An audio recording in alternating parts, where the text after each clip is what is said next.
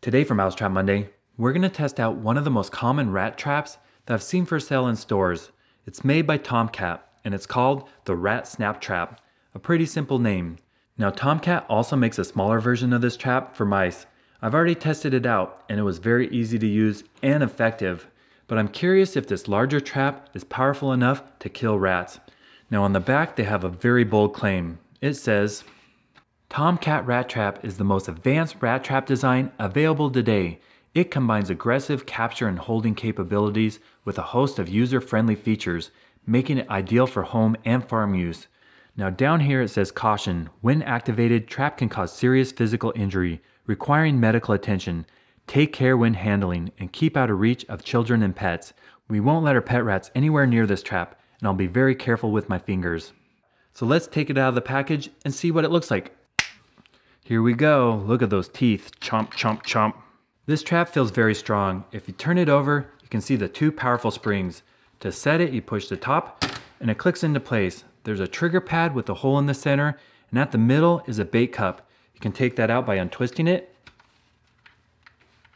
We'll fill that with peanut butter and get the rats. The idea is a rat will smell the bait, come along, step on the pad, and get caught. And then you can take the trap and give the rat a flip in the garbage. So I'm ready to start catching rats. But first I'll take my peanut butter, fill up the bait cup.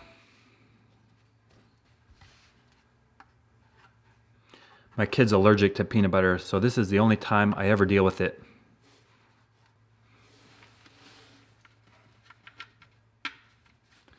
Now we're ready to go set up the motion cameras and get some wild rats.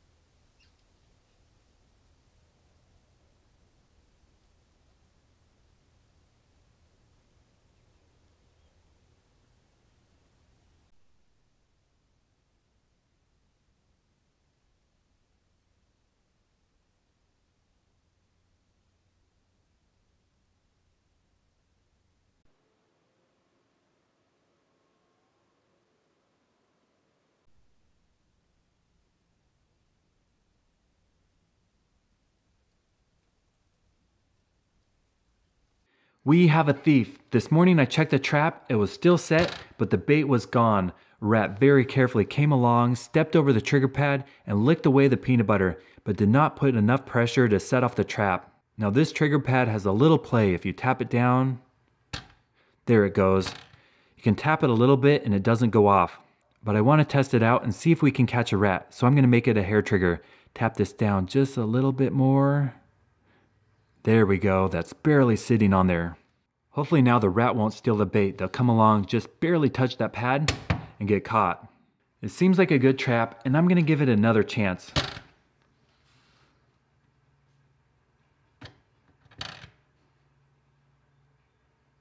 That should be perfect. Let's go set up the motion cameras and see if we can get a rat.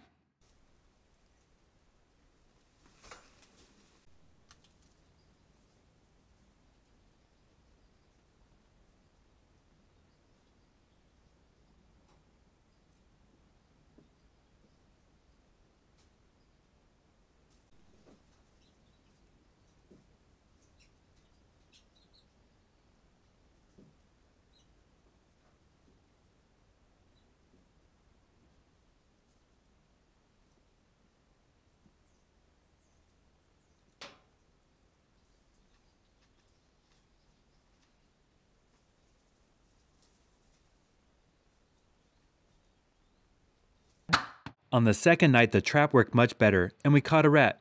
To remove it, you press the top and give a little flip.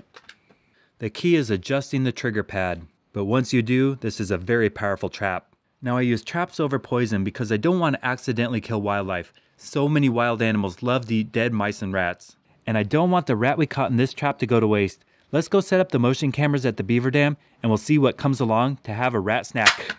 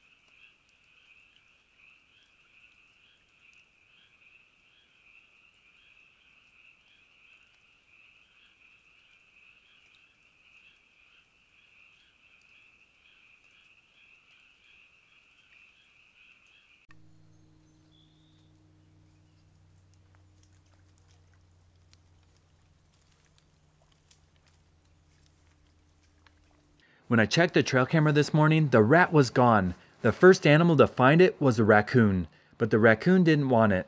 The second animal to come by was a bobcat. Bobcats are amazing hunters, and it didn't want the dead rat. The third animal, though, loved the rat. It was an opossum. Opossums will eat anything. It gobbled it down. And then in the morning, a group of river otters came. They're hunting for fish and frogs. So lately, there's been more wildlife using the Beaver Dam.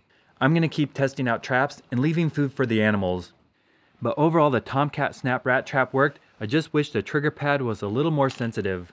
If you haven't subscribed to my channel yet, please consider clicking the button right there.